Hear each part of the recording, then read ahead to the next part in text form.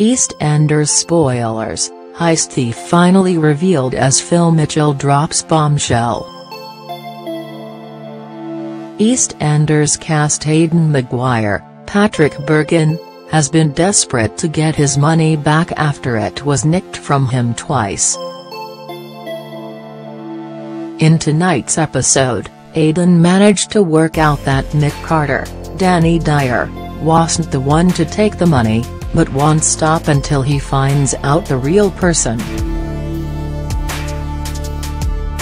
Fans have become convinced that Sharon Mitchell, Letitia Dean, was really the one who stole the money after several huge clues during tonight's episode.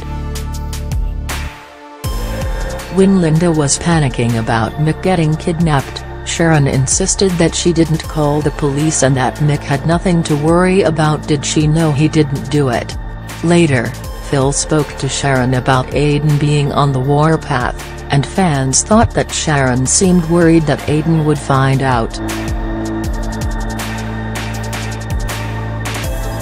Phil also added that he hoped that Aidan never did, as it would be a bloodbath.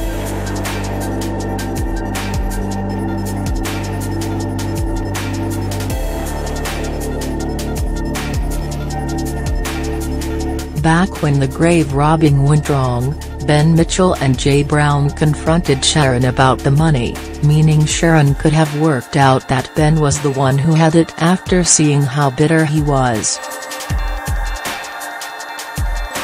Mello and Tamsin Outhwaite listened into the conversation, and spoilers have revealed that she will go to the Mitchell house.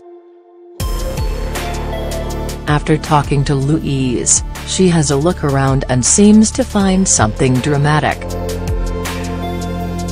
Her son Hunter Owen is set to join her next week, implying that she has found the money from the heist. Has Sharon had it all along? EastEnders continues tomorrow at 8 p.m. on BBC.